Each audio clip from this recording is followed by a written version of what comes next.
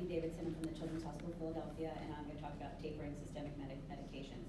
I'm going to start off by describing to you a 12-year-old boy who came to see me for a second opinion back in 2013.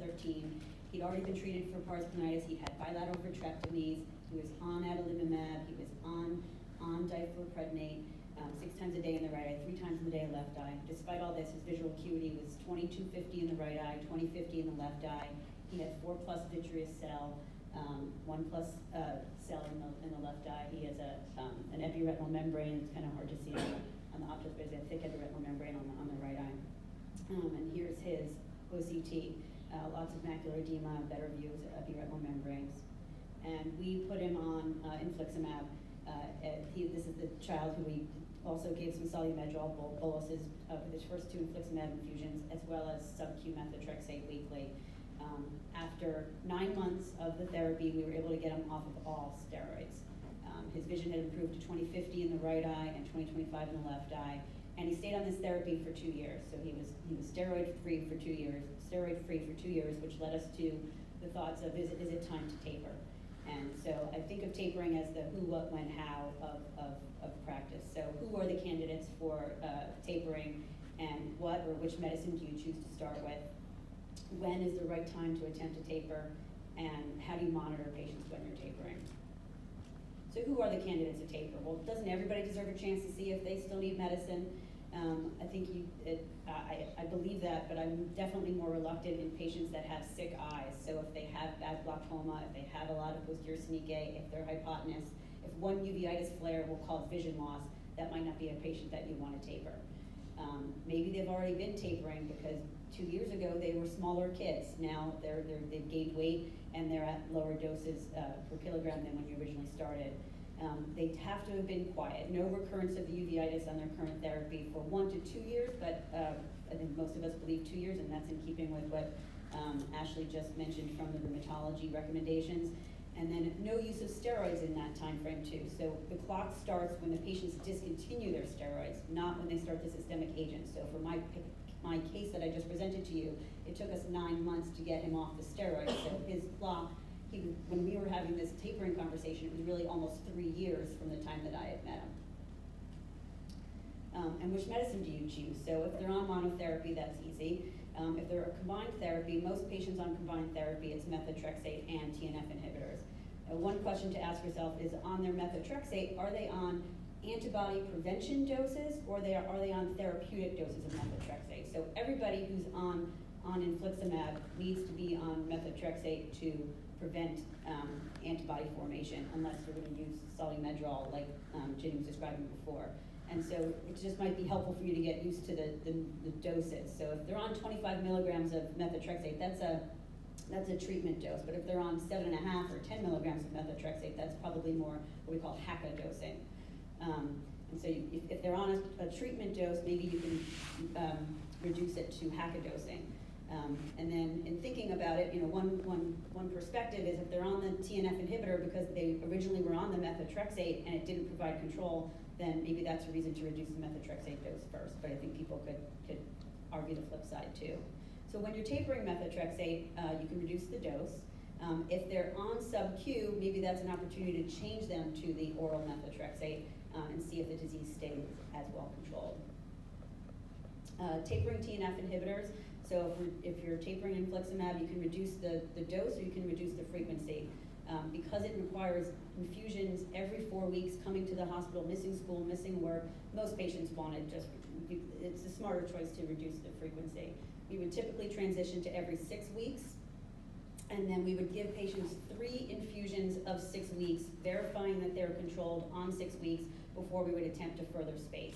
Then we would attempt to go to 8-week intervals, and if they're again quiet on 3 8-week intervals, that might be a time to attempt to discontinue the medicine altogether.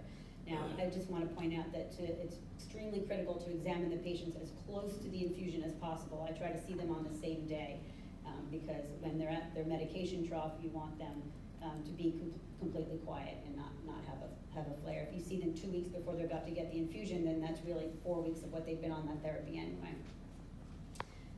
Adalimumab, Humira, not everybody tapers it. If you have a patient who was on it weekly, then you go to biweekly. Biweekly is the standard dosing. Some people go to every 3 weeks, some people just discontinue it.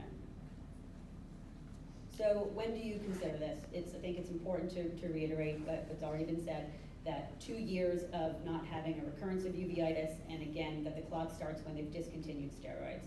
But also things to consider is if it's a patient, if they stop their systemic and they flare, that's going to require them to come back to your office much more frequently. And so there might be better times for kids to risk flaring than others. If they don't want to miss school and they'd rather come off med in the summer, that's worth doing.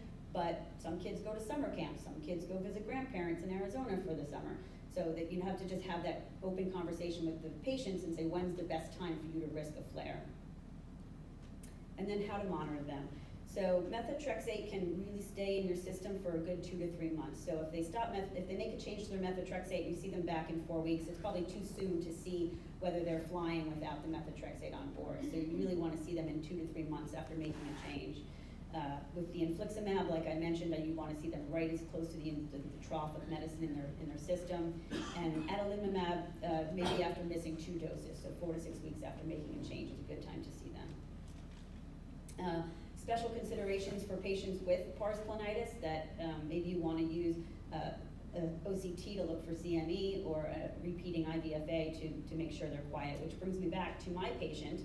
So we decided to decrease his infliximab frequency.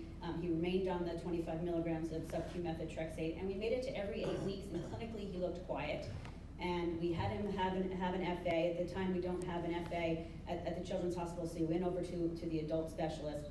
And I just heard back from the retina specialist, looks good, inactive disease, go ahead and stop Remicade. And I didn't review the images myself.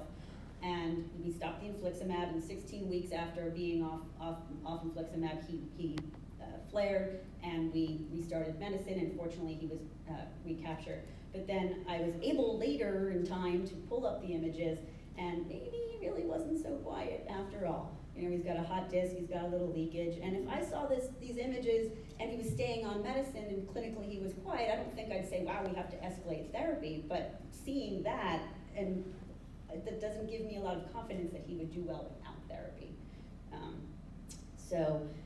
The reality that most of the time, or it feels like every time we try to stop especially the biologics, that everybody recurs. It really seems like that.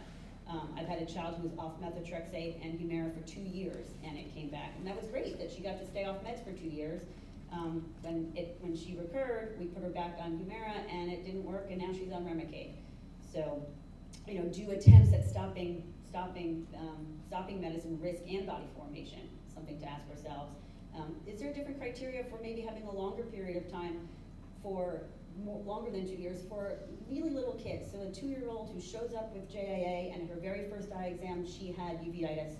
You get her quiet, so now she's 4 and still is likely to be in an active phase of arthritis and uveitis, and maybe she's really likely to flare when you discontinue. So maybe we should wait longer for those kids.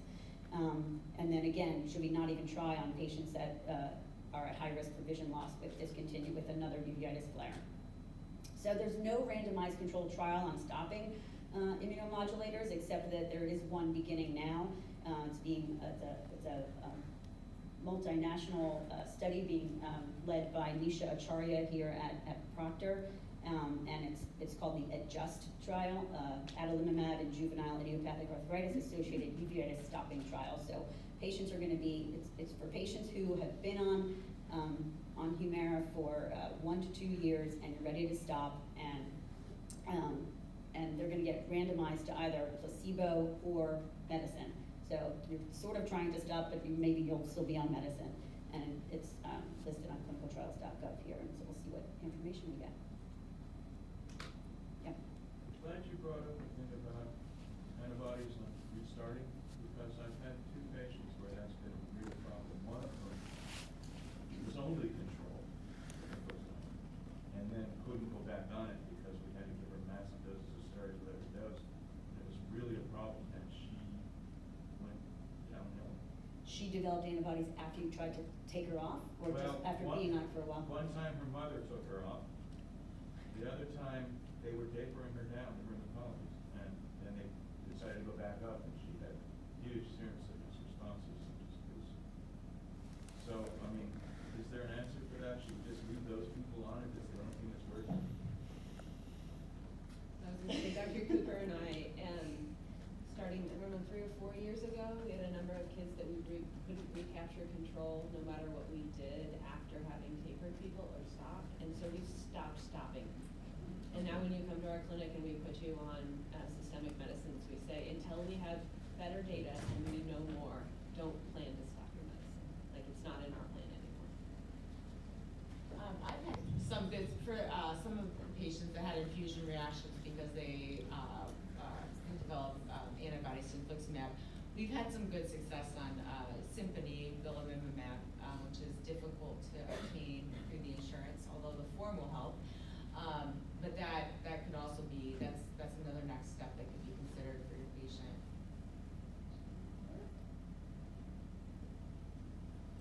What age do you find everybody can burn out? After puberty, you're not until they're in their 20s, and still families sooner or later will quiet down. I don't know when.